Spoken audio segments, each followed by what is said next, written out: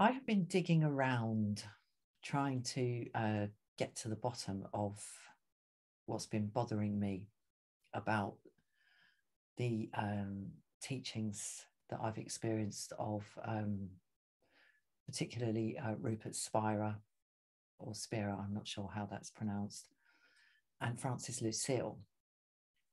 And I've been looking at a lot of their content, been on both their websites, and I think I've got to the bottom of it, because both of them were taught by Jean Klein.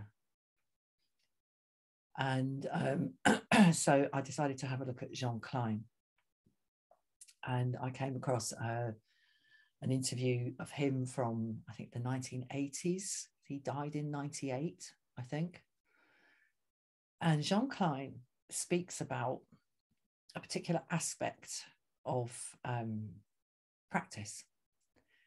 And he speaks about what he refers to as bodywork and pranayama. And these are the elements that I do not find, I can find no evidence of these elements as an integral part of the teachings of either Rupert Spira or Francis Lucille.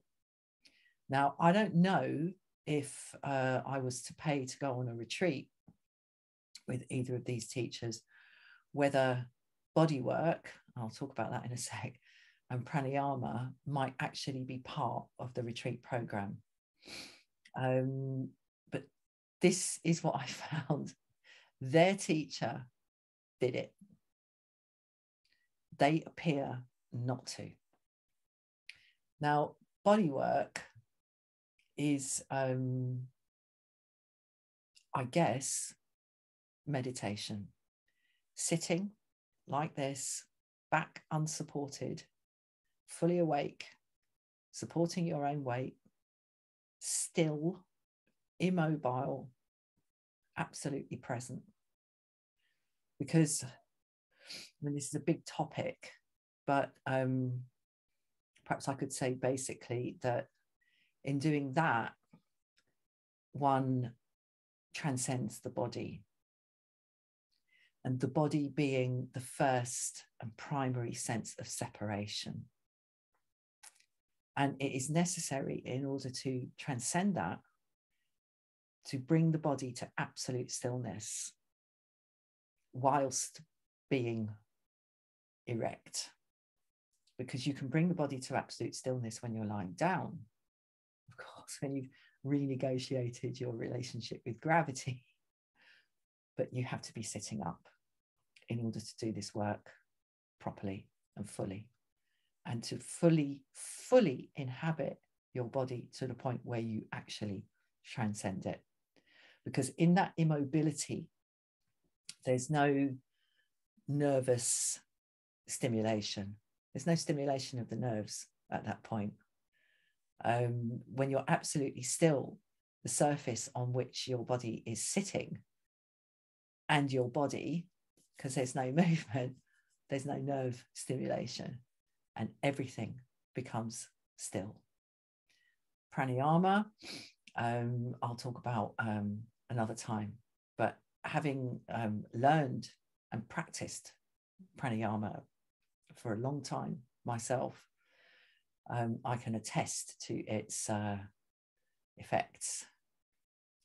But just to say that, that's what I have not found in the teachings of Rupert Spira as presented in terms of what I found on here. And Rupert Spira and Francis Lucille. And as I say, I've had a look on their websites. Maybe I'm wrong. Maybe there's some link or some sort of bit of their websites that I've missed.